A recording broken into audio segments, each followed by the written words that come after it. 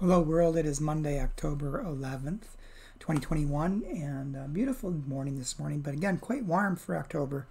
It's already in the 60s, but I think more normal weather will be coming later in the week. The devotion for today is entitled Not a Test by Mary Ludy. And Mary bases the devotion upon Psalm 145, verse 16. New International Version.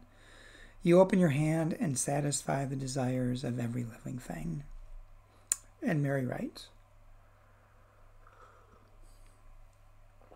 I've heard a lot of painful stories of rejection by the church. Many are about being denied communion. You're the wrong denomination. You're trans. You're not baptized. You're on the spectrum. One person's pastor informed him that his presence in the communion line upset people. He had been badly disfigured in a fire. Would he come after church alone? He never returned. A woman with an eating disorder once told me she didn't deserve to eat.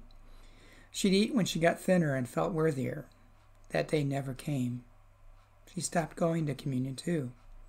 Communion, the church had taught her, is for worthy people. She wasn't. Listening to her, it struck me that when a church, any church, tells someone who wants communion, no, not you, its voice isn't all that different from the voice of an eating disorder, telling sufferers they can eat only when they've passed the test.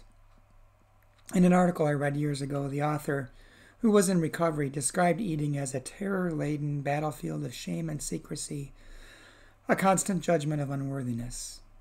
But she's going to communion. She knows it's not the same for everyone, but communion is helping her heal.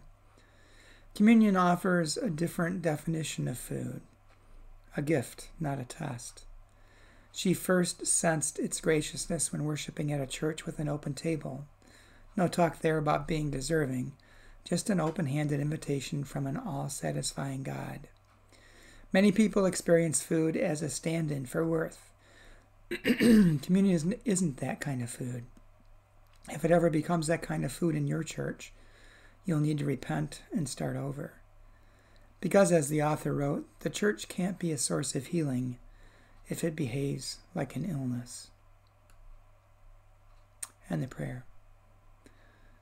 Open our hands and tables to satisfy each other's deepest longings, as your open hand satisfies every living thing.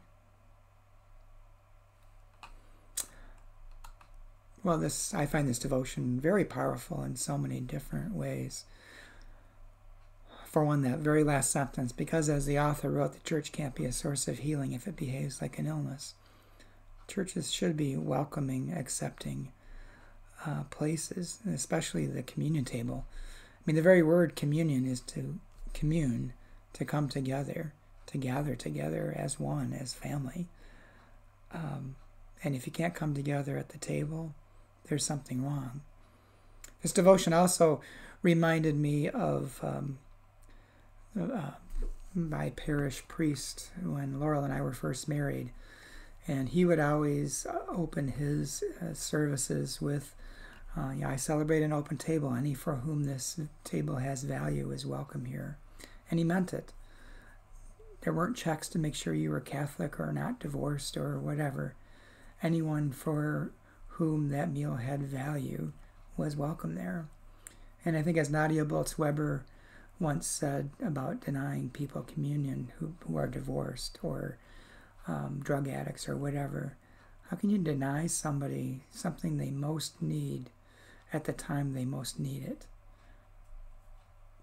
You're not doing it right if that's the approach you're taking. And really that's the approach, I should say, the church should be about communion, about joining together, about bringing people together, about being one family in Christ. So if we're not doing that, we got a lot of work to do. Hope you have a good day, and I will talk to you again tomorrow.